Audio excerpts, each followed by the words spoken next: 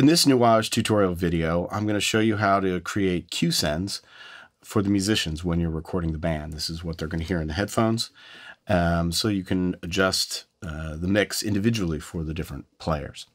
So Nuendo has 4 cue sends, and they are accessible right on the fader unit, going to the cue section of the mixer, which we have open right here. Now, probably the easiest way to do this is to use the faders to adjust the cue levels. And we do that using the flip function here. If I flip the bottom knob, knob number 2, to the faders, everything's turned down right now because the cue levels are at 0. If I go ahead and enable the cues up here on the knob set like this, let's take the first 8, and then start turning up the faders, I can create a mix. Of course, we got the pan controls up top. As we need them, hi-hat, tom-tom, floor tom, that sort of thing. And we can go through all the channels in the mixer and create a cue mix. That's just for the first cue.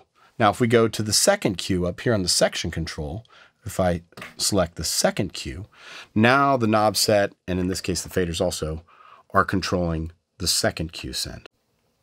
And here I can enable those again and create a unique cue mix for cue 2. This could be different than the first cue, like that. Okay, so using that method, you can go through all 4 cues and create a unique cue mix for each one of the musicians. However, there are some shortcuts to this. If we go back to the main mix, here I've already set up a basic mix of the band, the elements in the band, for me in the control room. And I can use that as the foundation for a cue mix. In other words, I can copy the mix settings here from the faders and apply them to the cue send in one step. And let me show you how that works. Okay, if you'll take a look up here, I've reset those cue sends back to their default setting, all the way off. And here is the rough mix that I have on the channel faders for the band. Here I've got the drums, there's the bass, guitar, piano, and the lead vocal. So I have everything sort of set up, sounding good for me. And what I'm going to do is use these settings as the basis for the cue sends themselves. This is how you do it. I'm going to select all of the channels that I want to do this for. I have to do that first.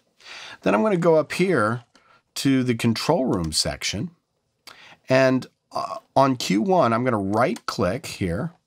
And here you have this little from selected mixer channels sub-menu, okay? So here are my selected channels. Now, from these selected mixer channels, I'm going to first enable the cue sends.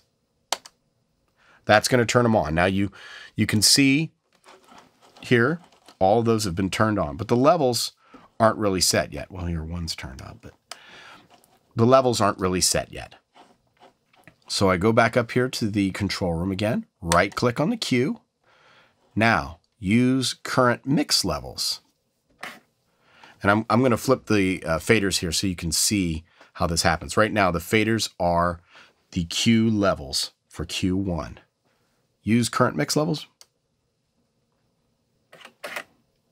Now you can see this mix looks exactly like the normal mix I have. Nothing changed. I flip to knob 2. Here is the mix going to cue 1. Here is the regular mix. They're exactly the same. It only took me a second to do that. The other thing I want you to notice here is that all of these cue sends have now been enabled pre-fader.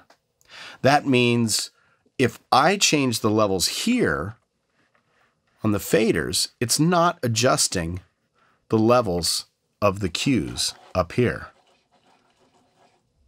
It's all pre-fadered. Those are going to be independent levels from my mix. So if I go ahead and change the mix for myself, let's say I want to turn down the bass a lot, it's not going to get turned down for the drummer.